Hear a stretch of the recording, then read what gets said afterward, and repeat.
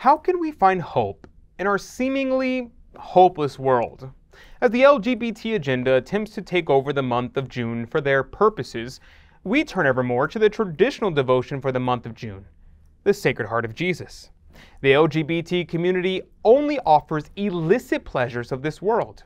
Our Lord offers a remedy to our sins and an eternal reward. This remedy is what we'll be talking about today.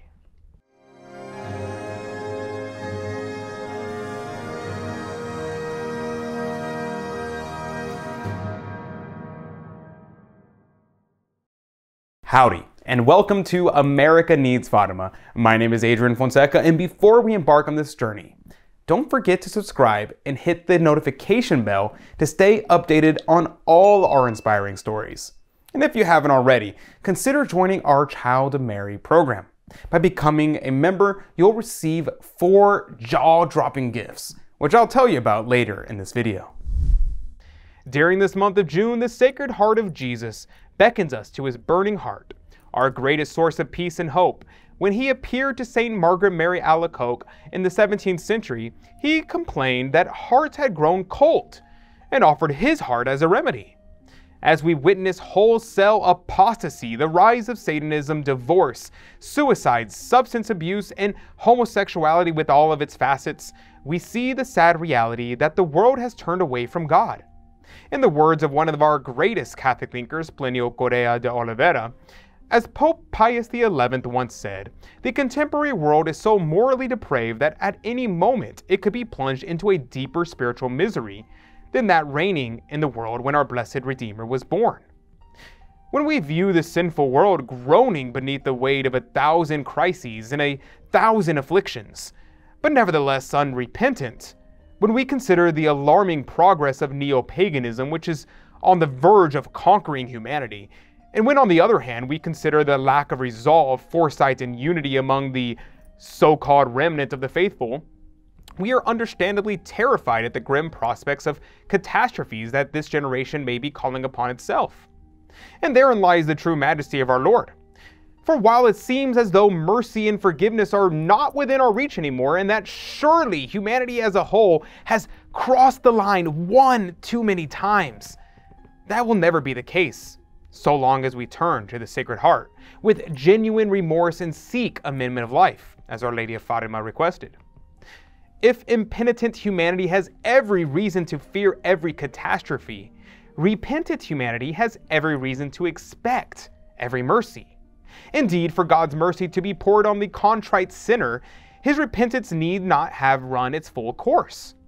Even while still in the depths of the pit, if the sinner but sincerely and earnestly turns to God with a budding repentance in his heart, he will immediately find God's help, for God never disregards him. God's mercy benefits the sinner even while divine justice cuts him down in the ways of iniquity. Modern man cannot lose sight of these two concepts: divine justice and divine mercy. Justice, lest we dare presume that we can save ourselves without merits. Mercy, so that we do not despair of our salvation as long as we repent and start anew. We should also keep in mind our greatest advocate, Our Lady, the Holy Mother of God. Our Lady is our advocate and does solely what an advocate is supposed to do: defend the accused. Do we not have in Our Lady of the Sacred Heart the advocate of sinners? An all-powerful advocate before the bar of divine justice, whose pleas for mercy will not be refused. To say then that Our Lady of the Sacred Heart is our advocate is equivalent to saying that we have an omnipotent advocate in heaven who holds the golden key to an infinite store of mercy. So what better solution for sinful humanity? A humanity that falls deeper into sin if justice is not mentioned, but despairs of salvation if it is mentioned. By all means, let justice be mentioned. It is a duty. Its omission has produced only pitiful fruits. But right alongside justice, which targets the sinner, let us never forget mercy, which helps the seriously repentant sinner to abandon sin and thus be saved. With this viewpoint, hope is all around us. All we have to do is ask with a humble and contrite heart, with Our Lady as our advocate in the Sacred Heart of Jesus, forever willing to forgive our mistakes and save us. No day will ever be too dark, no burden too heavy. Now, Remember when I mentioned earlier about joining our Child of Mary program? By becoming a member, you will receive 4 jaw-dropping gifts. Not only will you receive an ebook, the Book of Confidence, you will also receive a full subscription to Crusade magazine. You'll receive a beautiful metal lapel pin featuring a beautiful image of Our Lady. And most importantly, a daily mass will be said in your name. Yes, every single day, your name will be lifted up in prayer during Mass. And the best part, as long as you're a member, you will continue to receive these gifts and have Masses said for you day after day, year after year. We have special intention for our liturgy today, for our Mass. America needs Fatima's Children of Mary. And especially we offer this Divine Liturgy for Lucy Cosgrove, for Matthew Long, for Mary Wyman, for Lisa Gibson, for Sarah Hunt. Just click the link in the description box below to become a Child of Mary today and embark on this spiritual journey with us. May God bless you and Mary Immaculate keep you under her mantle.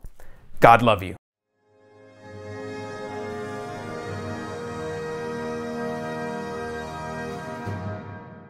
Thanks for watching. To save souls, there needs to be more Fatima-focused content on YouTube. If you agree and you want to help me make more videos, please join our special Child of Mary group. As a Child of Mary, you'll get a beautiful Fatima pin, plus inspiring reports on America Needs Fatima work to save souls. Click the link in the description below to learn more and become a Child of Mary. God love you.